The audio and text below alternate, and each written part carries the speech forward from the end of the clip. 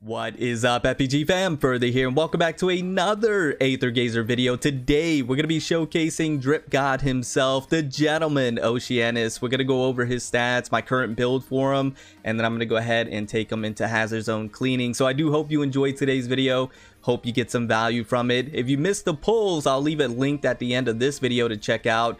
You can see it. It was pretty amazing. We had a good time over there. And then before we jump into the video, did want to give a massive shout out to the sponsor of the channel, Gamer Subs. And the reason being is because we have an amazing deal that's happening at this time, this Friday, I believe the 27th, if I'm not mistaken. If you buy one tub of Gamer Subs, any tub of Gamer Subs, using my code Further Beyond Gaming at checkout to get 10% off that tub, you get a free waifu cup. That is incredible. They don't do that often. So you can go ahead and get 10% off your tub and you can get a free waifu cup. It's a win-win-win situation. And then of course you help support the channel so we can do bigger and better things. A link to Gamer Subs will be in the description down below. I know, Oceanus, it's incredible. Down below, go ahead and click that link, and then once again use my code Further Beyond Gaming at checkout. Thank you guys so much for all the support. I do truly appreciate it. Let's go ahead and take a look at the build first, and then we'll go ahead and hop into the showcase. So Oceanus, I have him at just base S ranked. One thing I forgot to mention in my pulling video, let me go over to that really quickly before we go into the build. One thing I forgot to mention is with Oceanus, because he's in the standard banner, you can actually, if you pull him, you can go over to the reoccurring dream in the shop and you can actually farm out double S rank and triple S rank for your Oceanus. So that is a thing that you can do. Now, I'm still going to go ahead and pull him because I'm only 20 pulls away from pity on the standard. So I might as well do that, double S him, and then farm out the triple S. So I'm hoping to have my Oceanus looking pretty spicy when things are all said and done. Now let's go over the build at this time. So base S rank, level 80. You can see my stats here: 6,000 attack, little over 6,000 attack, 35% crit rate, 40%. Where did 36 come from? 40% crit damage. I have no clue where that came from. And you can see the rest of the stats here: 40% normal attack, 20% ultimate skill damage. Pretty par of the course, right? Nothing crazy there. In terms of the stats, 39, all maxed out. Let's just put it that way. I did a breakdown for him in a separate video. So if you want to check that out, I may have that one linked at the end of this one, possibly, or you could just check the channel. It's a breakdown on all of his skills and what he's doing. Essentially, you're going to be normal attacking with him. He's a trace modifier, so you're going to be building up traces using your skill 1. You're going to be having ghosts out on the field or clones, and essentially you're going to use those clones to be able to do more damage. He's very fast, all over the place. He covers a lot of distance. I mean, this modifier, just to go ahead and talk about it really quickly, is incredibly fun to play. He's fluid, he's smooth, he's just a lot of fun once you get him down packed. And he's a really good time in my opinion. If you have him, let me know in the comments down below how you've been enjoying him. I've been thoroughly enjoying this modifier. We do have his signature functor. We have his access key leveled out to 60. Signature functor, I mentioned this in the pulling video. Some people are asking me whether this is necessary. I don't think it's necessary to have this. It's just really good for him, but it's not a necessary thing in order for Oceanus to be strong. He'll be strong without it, but this just really takes him above and beyond like most signature functors do for most modifiers. It's going to give you a little bit of crit rate, 10%, not really anything too insane right there, but a nice additional 10% is always a good thing. And then you're going to have a combo count that's going up, and you're going to be able to get more damage from that, more water damage, more damage in general. So it's just allows your Oceanus to be a greater DPS than what he already is. So signature functor is nice, but not necessary. Moving over to the sigils, I went with the standard one. I do have them all maxed out, level 60, a lot of resources, but we have Mermaid's Tear and the Decree of the Waves. I believe the Decree of the Waves is the new one that came out. I could be mistaken. You can let me know in the comments down below. Mermaid's Tear came out with Leviathan, if I'm not mistaken. You can correct me in the comments down below. But basically, we're increasing water damage and we're lowering the enemy's water resistance. We're increasing crit rate with the Mermaid's Tear, so that's always a nice thing. And then the Decree Waves, we're going to get traces back, and then when hitting an enemy with the normal attack, which is what you're doing all the time with Oceanus, you're going to increase attack by 9% for 9 seconds, so even more damage there. And then when you expend the traces, you're going to increase crit damage by 15%, very nice for 9 seconds. So just, you know, good damage coming out of both these sets. So just went with this one and maxed them out. Now, I forgot to show off the skill effects. Skill effects 5, 4, and 5. This could be much better. right? This could definitely be optimized a lot more. I will work on that. Once again, resources. You see my coins up there. Moving over to the warp, as you can see, I have not fully warped this out just yet. That's going to take some time. Resources. But you can see what I'm going with. I'm going with melee. I'm going with the lower than HP right here. Normal attack, I decided to go with skill 1 because you're doing that quite often. So I thought, why not? Let's go ahead with the skill 1. And then we have the skill 2 because the skill 2 hits pretty hard. So I decided to go with that. I just went with kind of like a mixture of different things and kind of spread it all out in a sense when it came to the warp. The higher than HP right here, once again, just spreading everything out. Base damage of skill 2. Just wanted to go ahead and have that. Now, I did the 0 time and the modified mode for a few reasons. One, well, really just one reason. Not a few reasons. Just one reason, and that's his team that I put him on. It's a full Olympus team with Hera and Arctic Abyss Poseidon. I think that's a really good team for him, in my opinion. And so when I do that, we have Hera who procs the 0 time naturally. So we're going to be able to get this pretty often. Plus, you want to actively try and dodge and trigger that for Oceanus dodge skill. It's very important. So 0 time is something that we want to be in all the time. So I thought that was important to have for the 4%. I think it was pretty pivotal. And then for the modified mode, when you have a full Olympus team and then you have the Meowjo for the modified mode, you are extending that greatly. So you're going to be in that even longer. So I think you're going to be able to take full advantage of the 7.5% when in modified mode and do tons and tons of damage. So that's what I went with the warps, and then I need to go ahead and finish that out. So I will do that at a later time. And then the Aether codes, I don't have them all unlocked, as you can see. So for right now, I'm just going with the full yellow. I do like what the yellow is doing. I don't know if this is going to be the most optimal. I have to try the other ones out. And once again, you can let me know in the comments down below what you guys think. The yellow one is pretty interesting. Essentially, the skill 2, the Great Confluence, or is that skill 3? I got to double check. I think that might be skill 3. The range is going to be decreased, but your damage is going to be increased per ghost that is absorbed, which is skill 3, if I'm not mistaken, once again. So that's pretty interesting. And you know, I just feel like I'm going to be able to get a lot of damage out of this one. And then the normal attacks, when they crit, you're going to be triggering Riptide. As you can see, we had some decent crit rate, and then we get even more from the sigils that we're using. So I think crit rate is something that we're going to be able to do quite often. Crit, I should say, with the normal attack. So we're going to be able to trigger the Riptide, which is within skill 1. I'm going to double check that here in just a second. And then the last one right here, you're going to increase your water damage dealt by the mod by 18% for 3 seconds. When the mod and a ghost hit the same enemy within 0.3 seconds. So that's something that is, I don't think, too difficult to do. And then when ghosts hit the same enemy within 0.3 seconds, it's going to reduce the water resistance. So we're getting even greater water resistance reduction on the enemy.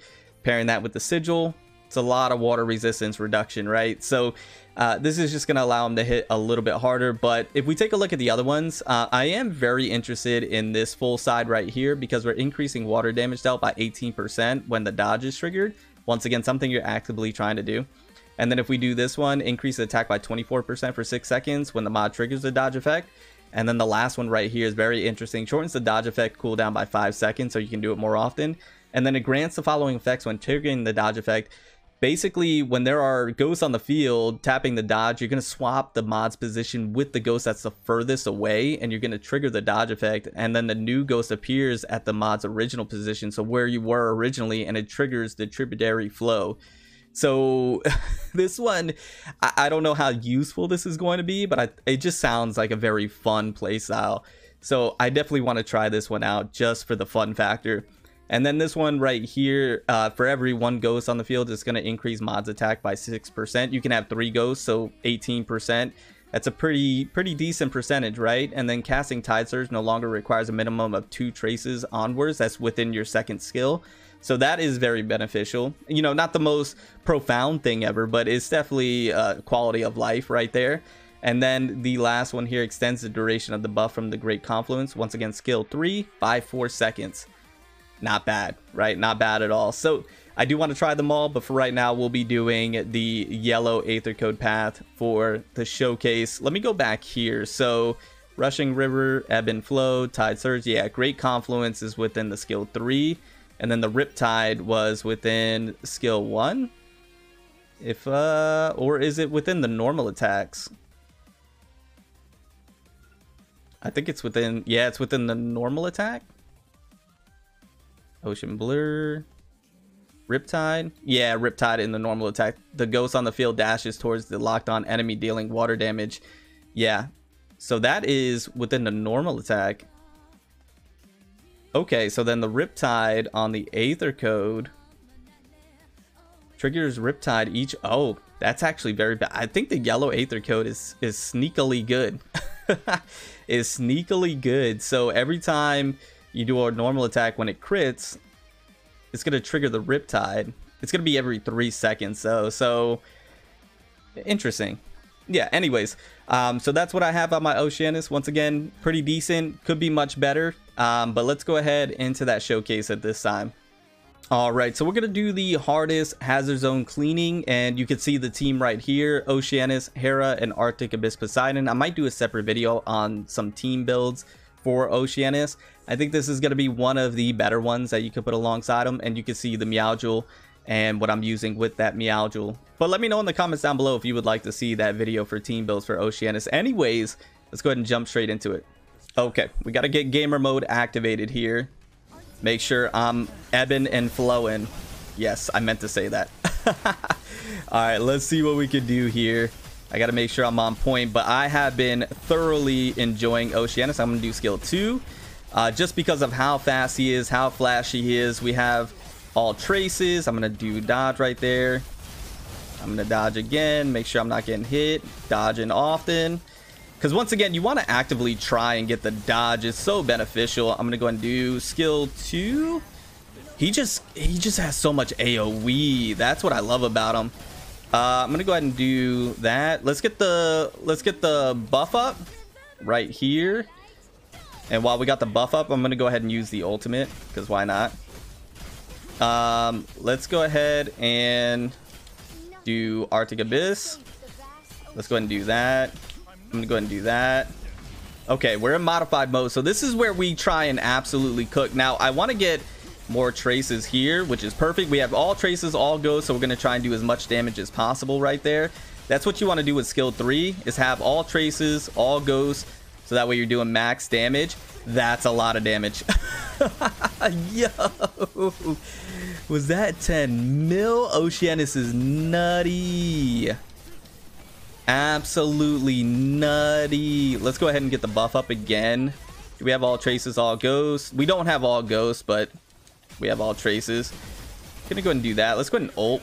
Why not?